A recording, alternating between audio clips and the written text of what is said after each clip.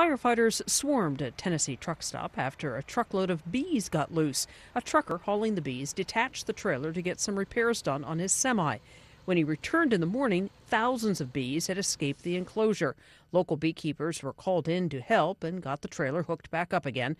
With bees still clinging to the cover, the driver took off down Interstate 24. Most of the bees went with him.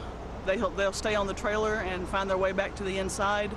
And the stragglers that are left here they won't be able to catch up, and they'll just die. And with that, the truck stop that had the whole town buzzing went back to business. Diane Kepley, The Associated Press.